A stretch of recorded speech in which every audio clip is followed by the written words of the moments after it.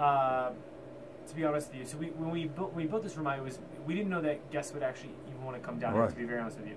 And it was right when Simon started, and he's like, what do you, we were just building this room, he's like, what are you all doing down here? I'm like, well, we wanted to create a space where we could at least bring guests down to show them the collection, because we had this large collection. Most of the guests who had been supporting the program and supporting the hotel for so many years had never seen the cellar. And I thought that was absurd, because I think it's a really cool thing to bring people down and actually see the wine itself. So we built this room, and we didn't want it to look like a Vegas tasting room. We wanted it to look, we didn't want it to look contrived. We wanted it to look very sort of warm and welcoming. Hence, again, it's sort of an extension of the storage area. And the goal was really not to have people sign the walls.